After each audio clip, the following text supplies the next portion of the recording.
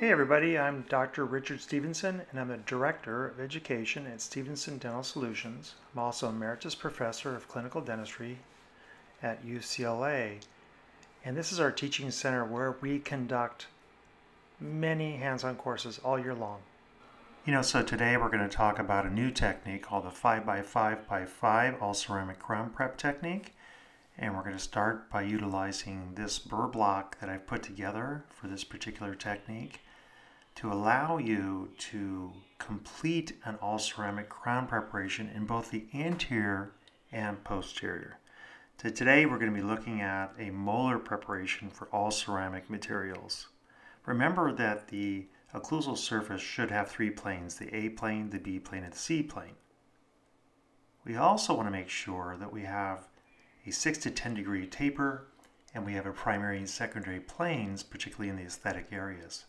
For zirconia, we're looking at about 1.5 on the occlusal and about 0.8 in the axial at the margin.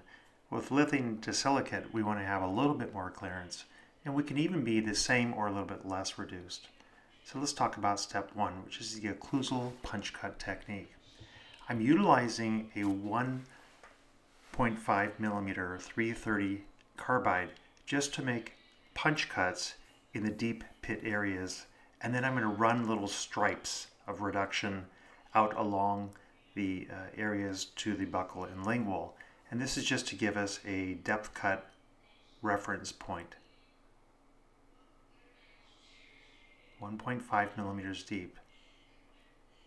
After this step has been completed, we're now going to go immediately to the axial reduction. The axial reduction will be accomplished utilizing a diamond burr that is intended for the purpose of creating a fillet margin. This burr is a green stripe diamond. It's rather aggressive, and it will create a 6 to 10 degree taper. It'll also provide you with the proper shape of the finish line, which would be a rounded shoulder, or we call a fillet design. We just perform the same reduction on the lingual as we do on the facial, always keeping the burr parallel to the long axis of the clinical crown to follow the line of draw. We're now going to turn our attention to the interproximals, because for this we need to have a smaller burr. And we're going to be utilizing the same burr in its shape, but it's going to be a smaller tip. This is called the 6856-012, which is definitely smaller and allows you to pass the burr through interproximally without fear of nicking the adjacent tooth. Once that clearance has been made, it's okay to go back to the 6856 and wrap up the uniformity of the fillet margin. This is the 6856-016. The fourth step is occlusal reduction.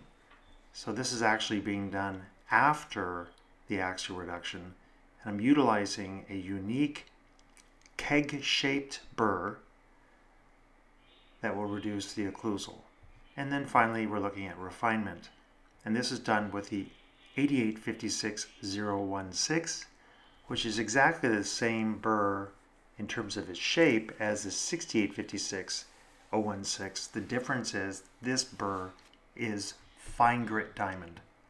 And then we're going to follow this up with a jiffy cup in the posterior. We like the cups. They work really well to get the preparation nice and smooth, which is very important for all ceramic preparations.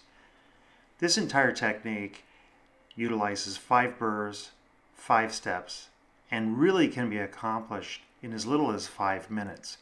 Now, it may take you a little longer at first. Let's say it takes you 15 minutes, but I think that with some practice, you can get this down to about 5 minutes. I've placed a putty on here before we prepped so that we could see how much we reduced. And you can see the technique is very predictable and giving us the kind of reduction we need to have successful ceramic preparations.